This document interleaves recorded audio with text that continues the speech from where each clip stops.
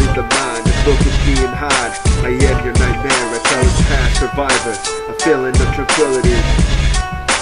Go away and maybe I'll leave. I felt your touch, everything felt so neutral. Blaming something more than self for a crime that surrounded your strive. Look at you now, a deadbeat father without a penny to spare. Leaving the child confused, blaming his existence for a decision that wasn't his. How could you do this? How could you let him die inside of his own mind? You sick, twisted motherfucker.